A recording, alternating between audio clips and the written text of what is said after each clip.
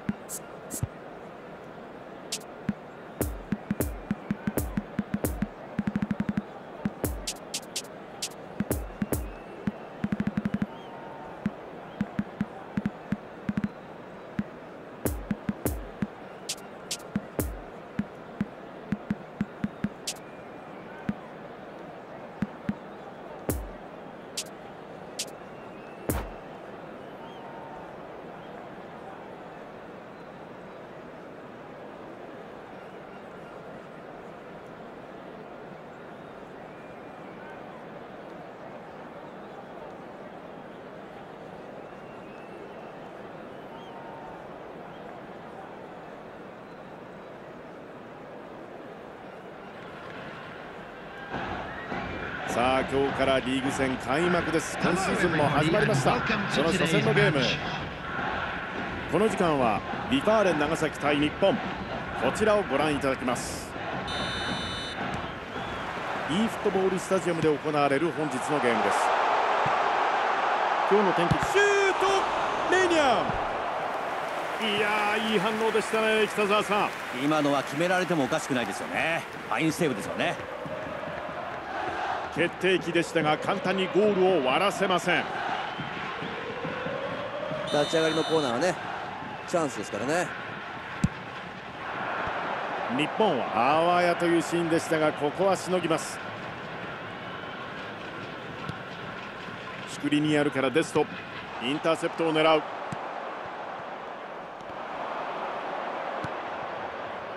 スピード上がってきますよ。さて北澤さん、この試合注目している選手はいらっしゃいますか？キエーザですね。積極的なドリブルからのフィニッシュは彼の魅力ですよね。複数のポジションをできるというのもチームにとっては大きな存在ですよね。彼の生まれはサッカー一家で期待も大きいでしょうけど、その期待を超えるような活躍を見せてほしいですよね。なるほど、彼の得点シーンに期待する人は多いでしょうね。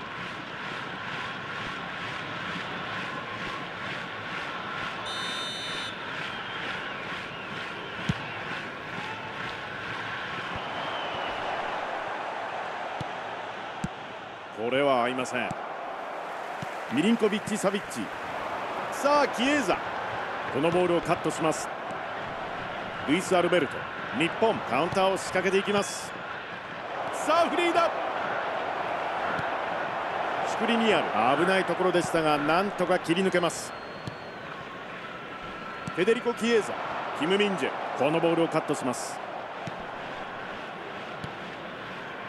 マテウス・エンヒキ、さあ右へ預けて、今日の立ち上がりなんですが、両チーム北澤さんはどうご覧になりますか？今の段階で仕掛けていくのか、あるいは相手の出方を伺うのか、まだわからないですけどもね。序盤ですのでじっくりそのバランスを見極めていってほしいですね。フェデリコ・キエーザ、これをカットします。ミリンコビッチ・サビッチ、奪いに行きます。自分で行く。さあここでカウンター、インターセプト、積極的なディフェンス。ダニーロ、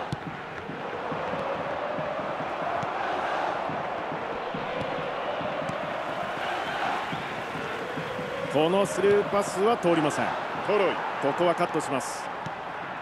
ニコロ・バレッラ、さあキエーザ、デスト、流れを止めます。カンドレバからキエーザ、スルーパスを出す。シュートレンジです。縦へのボール、このボール奪いに行きます。ダニーロ、細かくパスをつないで攻め込んでいきます。レオン、ここでマッチアップ、これはファールの判定。ルイス・アルベルト、ダニーロ、これいいですよ。ボールが上がる。あ、球だ。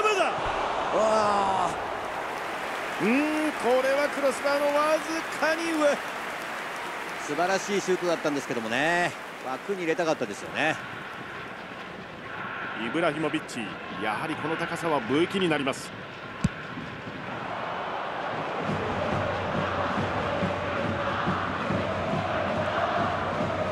このボールはつながりません。カンドレバ、危ない。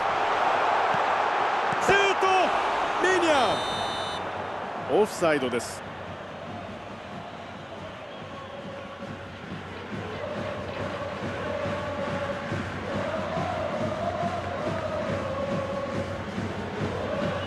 今日はまだ前半両チームともここまでゴールは生まれていません。バレンラからカンドレバ、ここでワンツーを見せる。コキエーザー、メニャン、すごい反応を見せました。キーパーファインセーブでしたね。よく止めましたよね。大きなピンチでしたがチームを救いました。クリア、このピンチをなんとか脱します。デストへと呼んでいた。レオン、ブロゾビッチ、上げてくるキエーザ、セカンド拾えるか。さあもう一度来た。いやー、今のは惜しいシーン。シュートは枠を外れていきました。絶好のチャンスでしたけどもね、うまくコントロールできなかったですね。これを読んでいた。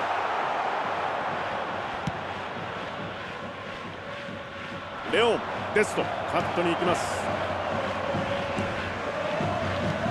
バレッラからカンドレバさあこぼれた。長崎ボールです。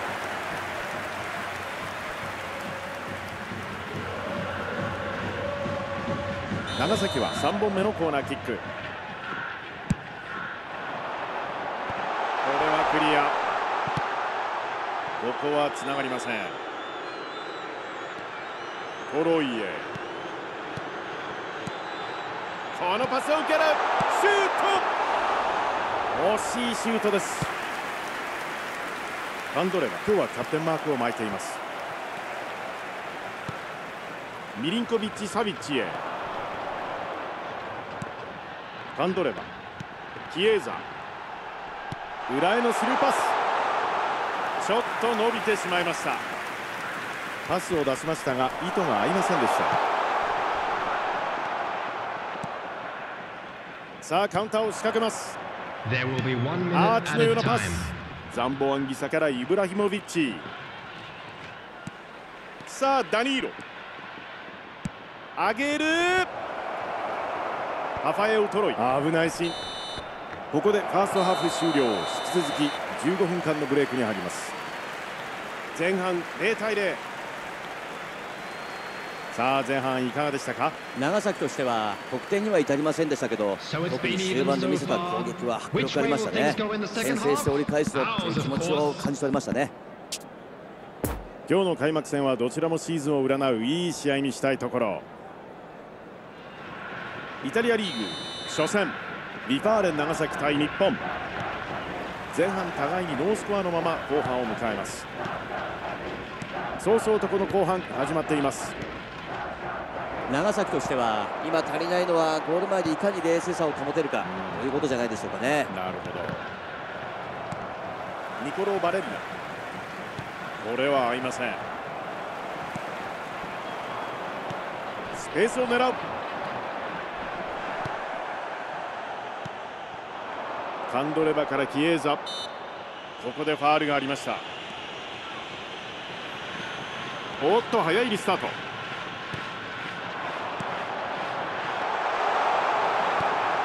いやー、少しいい形になりかけたんですけどもね。組み立てながら攻め上がっていく。長崎はボールをキープしながら攻めるというのが特徴なんですが、ポイントはどのあたりにあるんでしょうか。ポゼッションを高めると主導権を握れますからね、自分たちがボールを持って相手の守備が崩れるのを待って。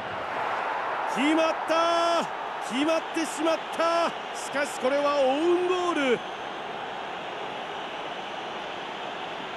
いや、これはちょっと予想外の展開ですよね。北澤さん、今のプレーですがいかがでしょう。こういったプレーは残念ですよね。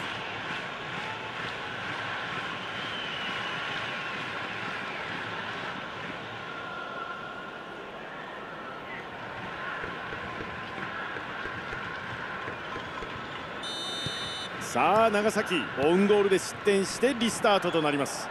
こういったレベルの高い試合では一つのゴールで一気に流れが変わったりしますからね、このオウンゴールの影響は非常に大きいですよね。届くかこのボール、一気に前線へ。これはつながりません。マテウス・エンヒキ、これはチャンスだ。対応します。ブロゾビッチ、スルーパスを狙う。バレッラからエルナンデス、エルナンデスからのクロス、これはクリア。イブラヒモビッチへ。さあカウンタースピードを上げたいところ。ミリンコビッチ・サビッチ、いい守備で奪う。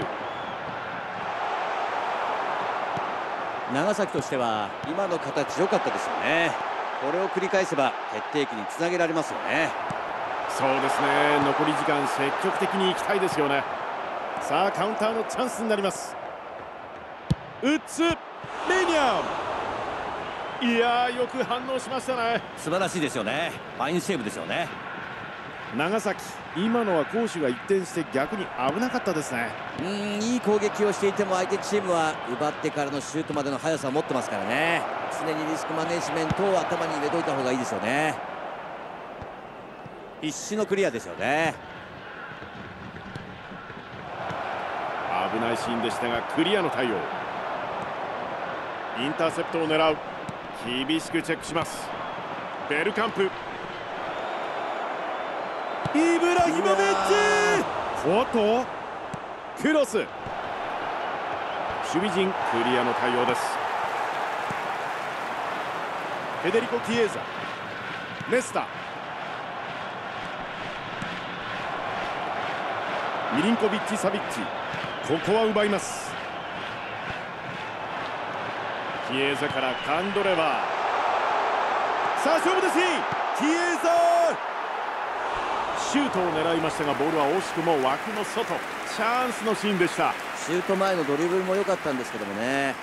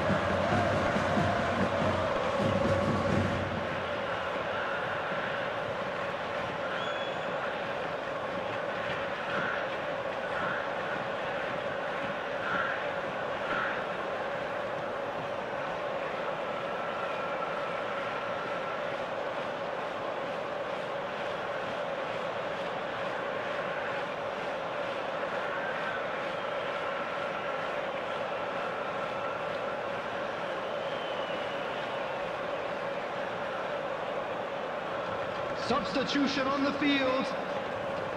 両チーム同じタイミングで動いてきます。Number 22.ダニーロ。Coming on the field. Number 91. ザンボアンギサ、ここは読んでいました。Number いい攻20. 撃の形は作れてますよね。終わるわけにはいかないですからね。Substitutions taking place. キエーザからカンドレバー、パスでつないで攻め込んでいきます。長崎としてはまだ時間ありますからね。形は作れているのでなんとか1点こじ開けたいですよね。テオ・エルナンデスへのボール、クリアです。シャルハノールへ通るのがこのパス。シュート、長崎、ここで期待に応えました。待望の一発目。フリーの状況を見逃さず決定機をものにしました。そうですね、パスのもらい方も良かったですし、その前のポジショニングもいい位置にいましたよね。ほんと一瞬の判断なんですけど、出し手と受け手のシュート、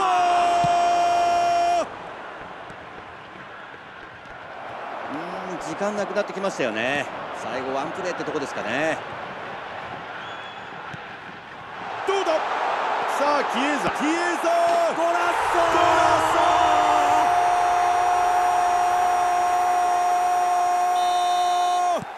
ソー、いやー、これなんというゴールだ。いやー、もう言葉がありません。いやー、すごい。スルーパスからのゴールでした。ラインギリギリだったでしょうか。これは際どかったですね。一瞬オフサイドかなと思ったんですけどもね、飛び出すタイミング完璧でしたよね。シュートも落ち着いてましたし、いいゴールでしたね。長崎、さあ逆転しました。時間はもうの主審上を口に加えて今試合終了です。2対1、素晴らしい勝利で見事突破を確定。これはサポーターも嬉しいでしょう。さあ北澤さん、試合を振り返って一言お願いします。素晴らしい勝利でしたね。勝って突破を決めるという選手にとっても監督にとっても最高の結果になったんじゃないですかね。はい、そうですね。そろそろお別れの時間となります。解説は北澤剛さんでお送りいたしました。本日はありがとうございました。はい、ありがとうございました。イタリアリーグ初戦、長崎が見事目標達成です。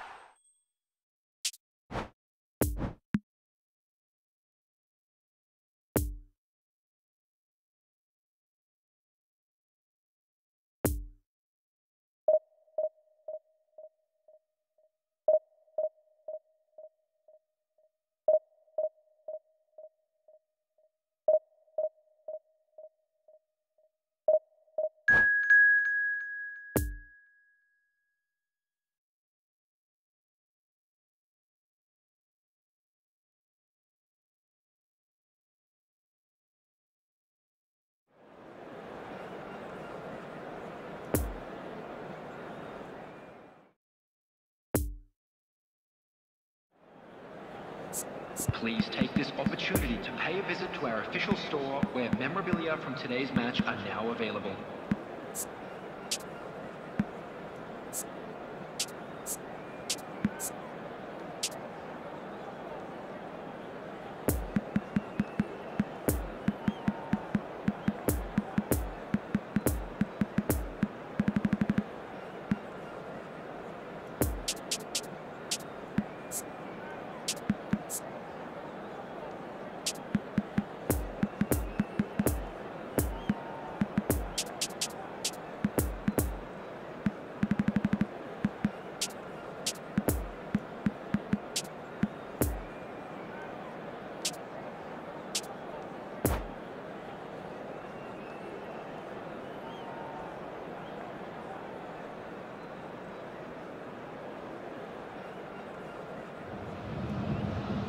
今日のゲーム、注目の試合を迎えました。果たしてどのようなドラマが生まれるのでしょうか。世界が注目する一戦です。この時間はバイエルンミュンヘン対ビファーレン長崎、こちらの一戦をお楽しみいただきます。このゲームの舞台はバイエルンのホームアリアンツアレナ。スタジアムに詰めかけたサポーターたちの声援でチームの士気は嫌な上にも高まります。今夜の現地ですが晴れの様子。両チームいいコンディションの中、今夜のマッチを迎えました。このゲームの解説はおなじみ元日本代表ミッドフィルダー北澤剛さんです。どうぞよろしくお願いいたします。よろしくお願いします。まず前半見ていきましょう。イタリアリーグバイエルンミュンヘン対ビファーレン長崎、サイドを紹介です。皆さんから見て右に攻めるのがバイエルンミュンヘン、画面右側が長崎。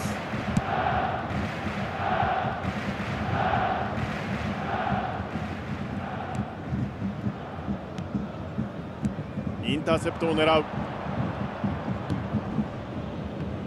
北澤さん、今日はピッチ上の設計家ピルロのプレーが楽しみですね。そうですね、彼のキックは惚れ惚れするぐらいうまいですからね。はい、なんというかさらっと華麗なロングパスを出しますよね。そうなんですよね。ボールの蹴り方がものすごくうまいのと、ファーストタッチで一番ボールが蹴りやすいところにボールを置きますからね、まさにお手本のようなキックと言えますよね。そうですね、今日はどんなパスで演出してくれるんでしょうか。打つメニャン。いやー、北澤さん、これはいいセーブでしたね。これディフェンスはキーパーに助けられた感じでしょうね。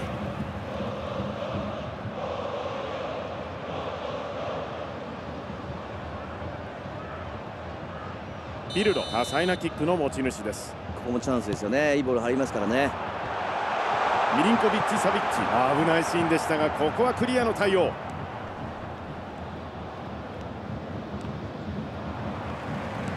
スペースを使うザッカーニ、ここは笛が鳴ります。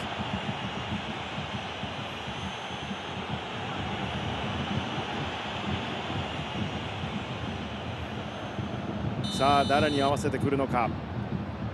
もう一度セットプレーのチャンス。あ、球だ、触った。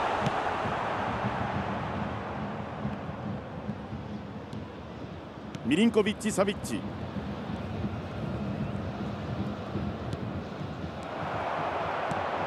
さあここでカウンター。トロイカットに行きます。どうする。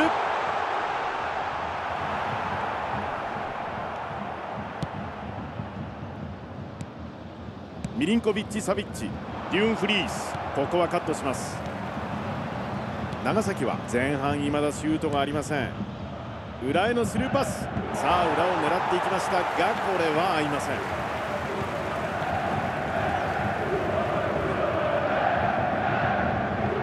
積極的なディフェンス。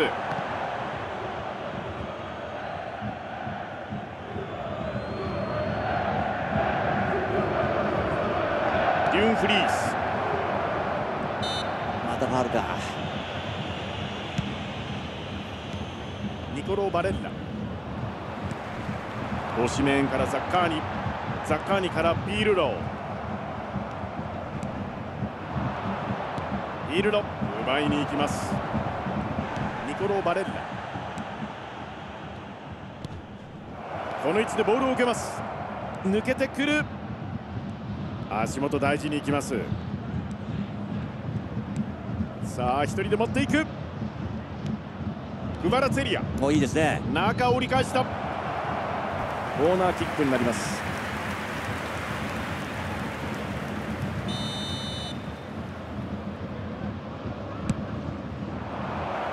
これは合いませんでした。これはそのままラインを割ってしまいました。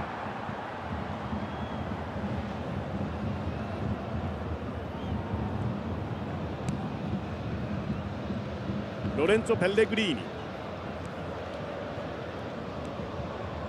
バレッラ、このディフェンス。さあクバラツェリア、ボール入るか。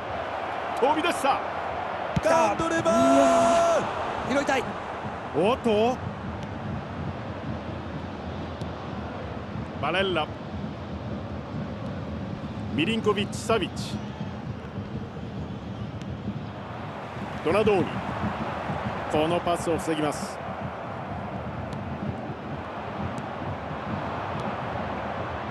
クアドラードへ、ワイナルドゥムから右へ。これは奪い返します。狙った。ドナドーニ、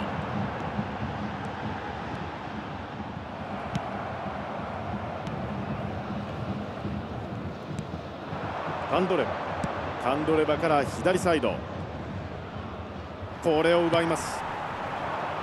ここは奪います。デスト、ここは読んでいました。ニコロ・バレリナ、長崎としてはいいディフェンスですよね。中盤でパスコースをしっかり読めてますからね。さあデューンフリース、上げてくる。クリアです。スピード上がってきますよ。さあ右へ預けてバストーニ、このボールをカットします。ワイナルドゥムから右サイド、クバラツェリアへ。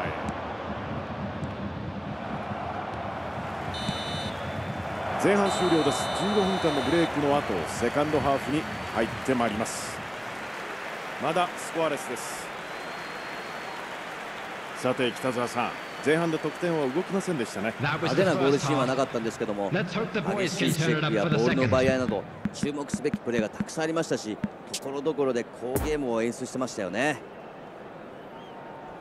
イタリアリーグ、バイエルンミュンヘン対ビファーレン長崎、0対0のまま後半に入ります。では後半見ていきましょう。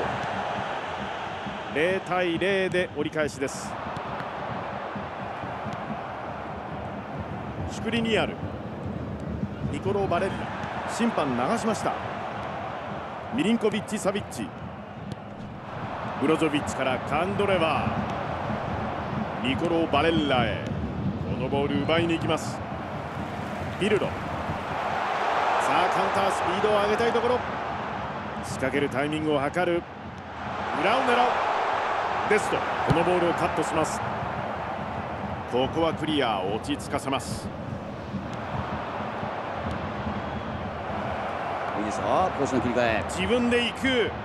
クバラツェリア、自分で行く。バエル、先ほどのカウンターよく止めましたね。ピンチのシーンでしたけどもね、ノーファールで止められたのは大きいですよね。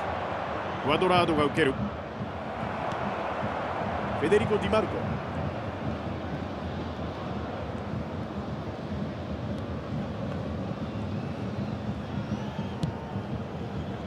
デュンフリース、ピルロからペレグリーニ、なかなかつながらないですよね。フリーで受けた、シュート。いやー、よく反応しましたね。今のは決められてもおかしくないですよね。ファインセーブですよね。これはつながりません。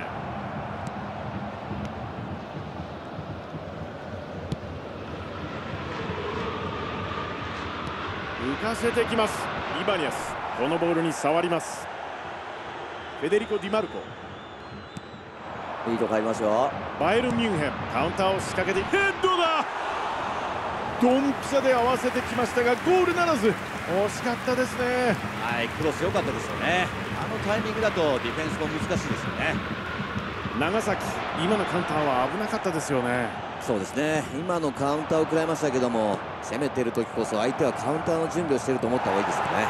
そういう意味では嫌な時間帯や局面でボールを失わないことが大切ですよね。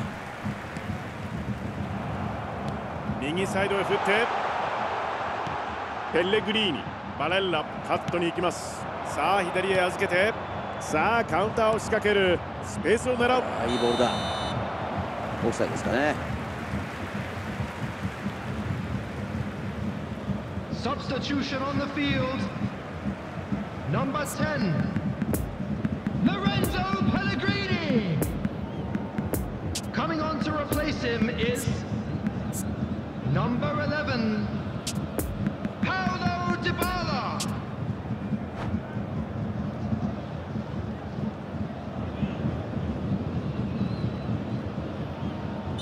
さあ共に選手交代があるようです。縦のボールを入れてきますが、これは合いません。チャルハノール、スルーパス、いいボール入りますよ。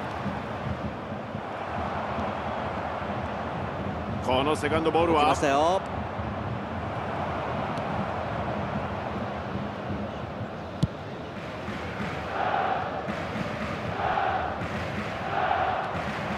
デスト、チャルハノールへ、出るか。どうだ。こ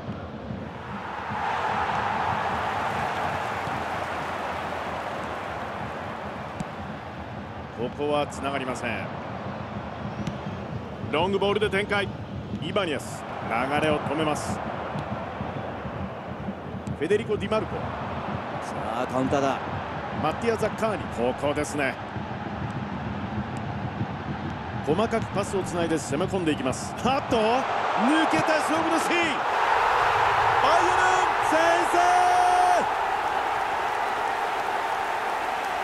制、決勝点になろうかという大きな先制弾。決まりましたね。キーパーとの駆け引き、見事勝利し得た1点です。いや決めて当たり前なシーンこそプレッシャーは重くのしかかってきますからね。特にこういった1対1のシーンでは瞬時にキーパーの動きを見てコースを決める冷静さが必要ですからね。そういったものを背負いつつも確実に決めてくるあたりが素晴らしいですよね。バイエルン先制ゴールが決まりました。1対0。バイエルンとしてはこの後のゲームの締め方ですよね。しっかりボールを握って相手にペースを与えないようにしたいですよね。そうですね。ここも堅い守りでボールを奪います。いい攻撃の形は作れてますよね。このまま終わるわけにはいかないですからね。エルナンデス、ディバラ、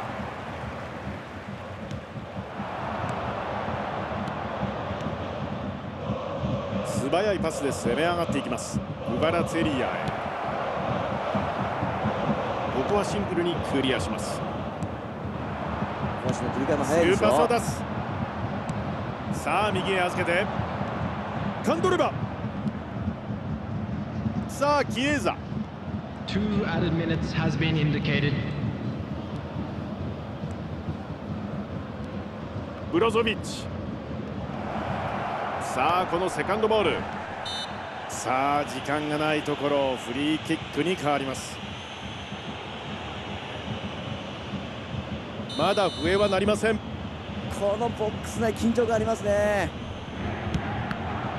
うわまだある。キエーザへ、笛です。1対0、長崎負けました。勝ち点を得ることができません。北澤さん、試合をご覧になってのコメントをお願いします。長崎としては横パスなんかがね、やっぱ少し軽いミスというかね、そういったのが結果に表れてしまったのかなと思いますけどもね。はい、ありがとうございます。 And it's ended さあ on そろ this そろお別れ even の時が today. 来ました。 A big round of 解説 applause は to 北 both 澤 sets 剛 of さん players に who お願 gave いい it た their しました。 all. 北澤さん、いろいろお話ありがとうございました。ありがとうございました。イタリアリーグ長崎が1対0及びませんでした。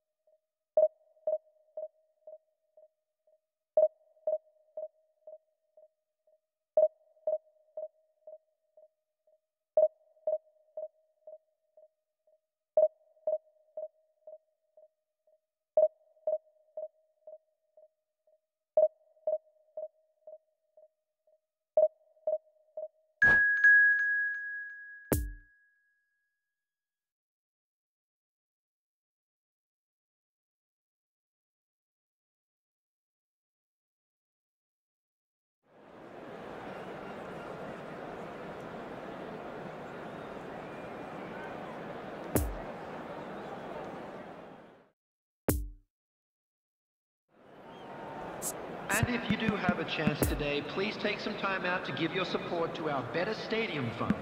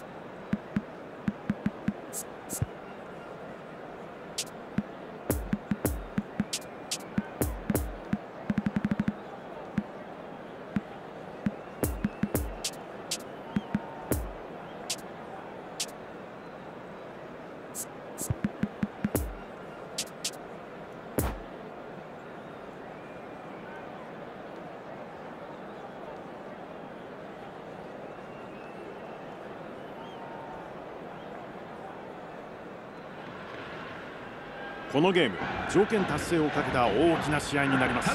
熱戦必至、注目の一戦です。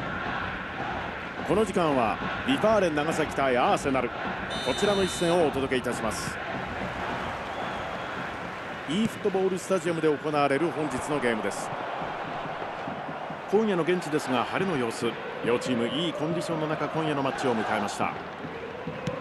このゲームの解説はおなじみ元日本代表ミッドフィルダー北澤剛さんです。どうぞよろしくお願いいたします。よろしくお願いします。前半ゲームはスタートしています。イタリアリーグビファーレン長崎対アーセナル。サイドを紹介です。左から右に長崎、反対側右のエンドからがアーセナル。さあディバラ、右サイドへ振ってスペースを狙うミリンコビッチ。サビッチクロスシュート、なんと止めた。いやー、いい反応でしたね。北澤さん、何が何でも止めてやるっていうね、そういう気合を感じるセーブでしたね。見事なプレーでチームを救いました。隣、危ないシーンでしたが、ここはクリアの対応。エルナンデス、一呼吸を置きます。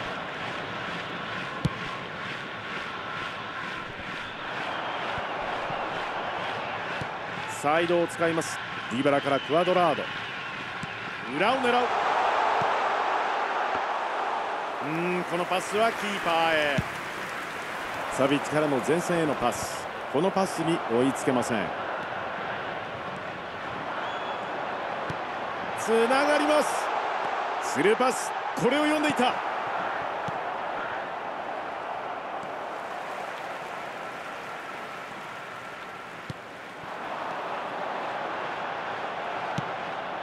隣、ブロゾビッチからカンドレバー、裏へ届くか。シュート、こぼれます。いやー、これ褒めるべきは守護神ですよね。今の止めちゃうんですからね。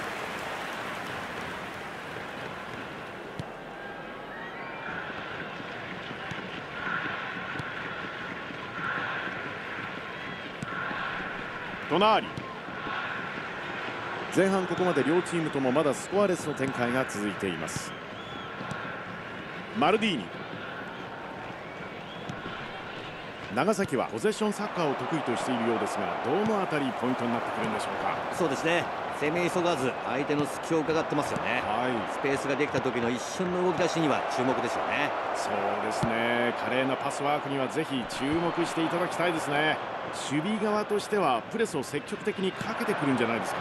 プレスをうまくかわしながら組み立てていかないとですよね。なるほど、そのあたりの守備のかわし方も注目すると面白いですよね。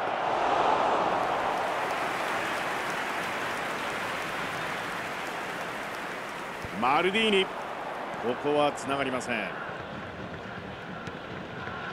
クアドラード、ニコロ・バレッラへ。カンドレバからディバラ、ミリンコビッチ、サビッチ、これはチャンスだ。裏を狙っていきます。シュート、長崎先制。アーセナルから先にゴールを奪います。ミリンコビッチ、サビッチ、ディフェンスに寄せられましたが見事なゴール。相手からのプレッシャーかけられてましたけど、落ち着いて決めてきましたよね。チェックを受けても簡単に奪われないテクニックが光りましたよね。さあ長崎、価値のあるゴールが決まりました。やっぱりホームの試合は落としたくないですから、先制して主導権を握るっていうのは非常に大きいですね。そうですね。フリーキックのチャンスです。追加点のチャンス。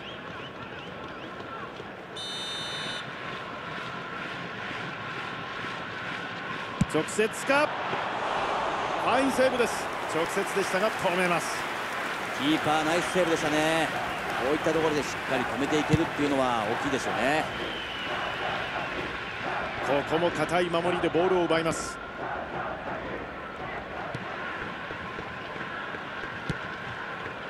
エルナンデス、ブロゾビッチ、ブロゾビッチへ。長崎としてはここに来て無理はしないでしょうね。前半もうすぐ終わりますからね。エルナンデス、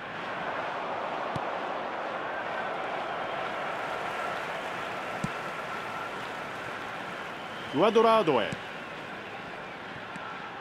ミリンコビッチ、サビッチ、裏のスペースを狙う。サビッチからクアドラード、これもファウルですもんね。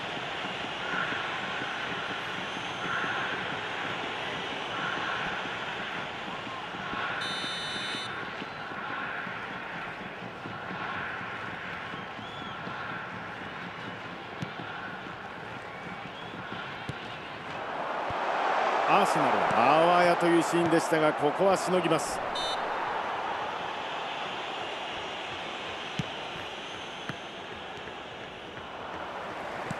クワドラ組み立て直します。シュクリニアルから大きく前線フィード。ブロゾビッチ。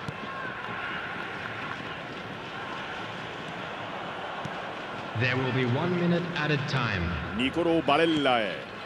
テオ・エルナンデスが受ける。抜けてくる。スペースへ。さあバレッラシュート。追加点長崎とリスタートともいきや、ここで笛。しかしこの追加点は驚きましたね。そのまま終了しそうな雰囲気もありましたからね。そうですね、このゴールは大きいですよね。ですが前半終わったところですね。まだまだ乗ってくるでしょうか。わからないですよ。イタリアリーグ、ビファーレン長崎対アーセナル。長崎が2対0とリードして後半を迎えます。セカンドハーフゲームはスタートしています。ピルロインターセプトを狙う。ディバラからバレッラ打つか。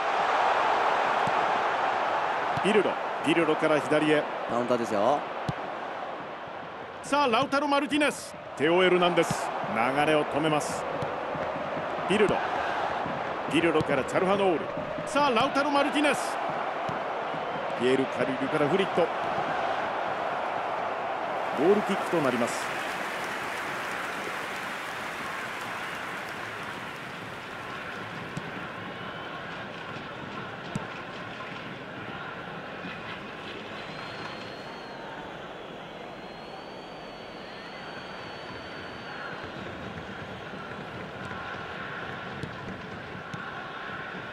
パスをつなげます。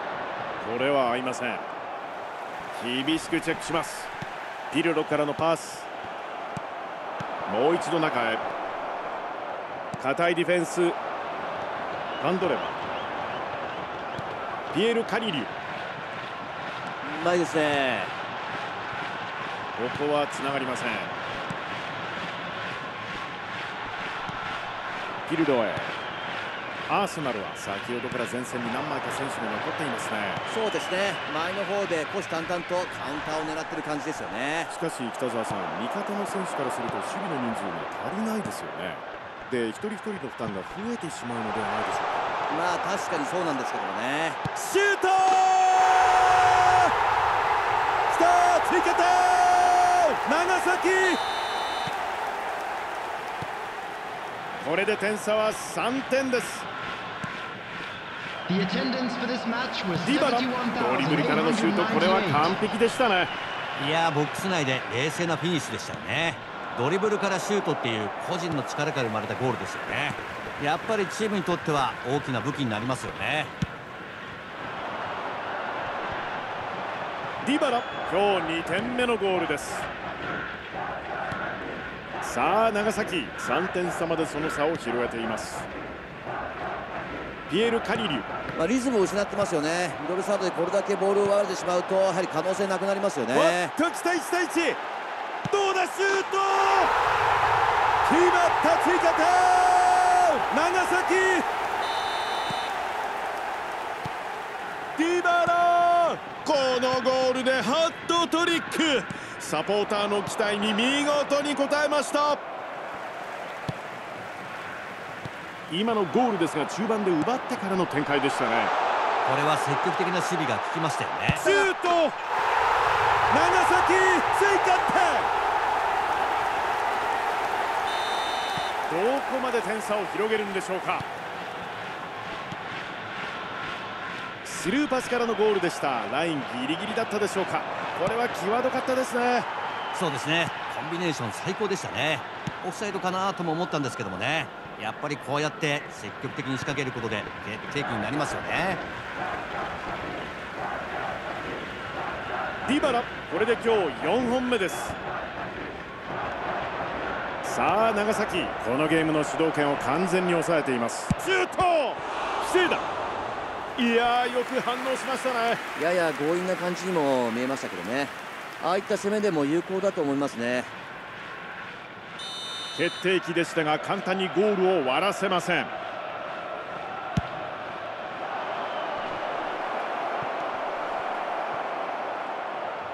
さあ右へ預けて、ここで受ける、来た。これはクリア。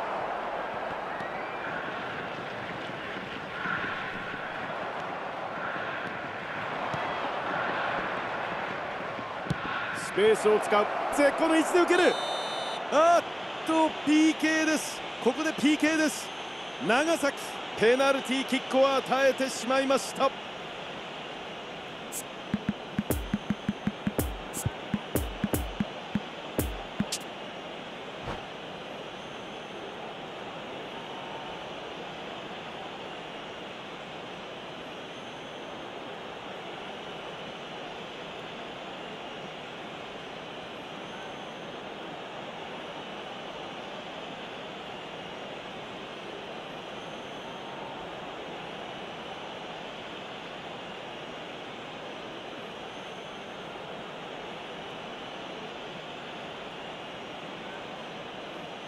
Substitution on the field.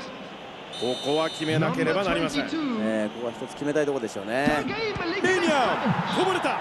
止められちゃいましたね。PK を外すっていうのはこう試合の流れが変化するきっかけになったりするんですよね。スルーパスを狙うヘルナンデスからチャルハノール、素早いパスで攻め上がっていきます。カンドレバからディバラ。カンドレバこの試合でアシスト2つ記録しています。レオン、チャルハノール、奪い返します。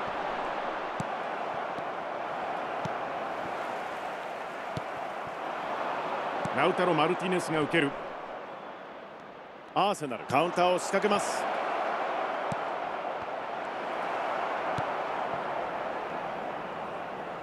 このボールはカットされます。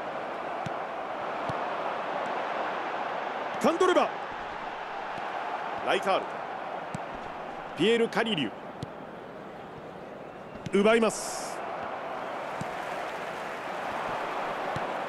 ビルド、アーセナルカウンターを仕掛けていきます。スルーパスを出す、インターセプト。いやー、少しいい形になりかけたんですけどもね。このボールをカットします。チャルハノール、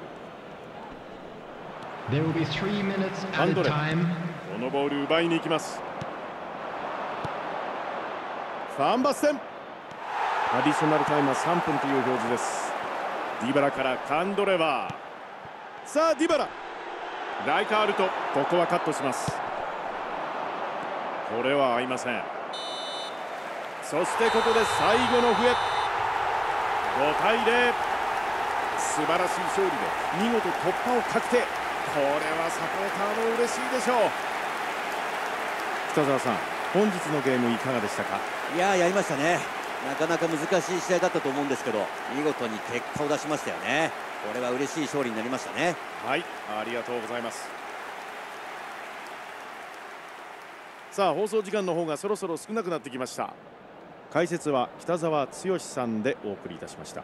北澤さん、今日はどうもありがとうございました。ありがとうございました。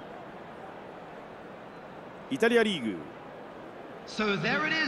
長崎が見事突破を決めたゲームです。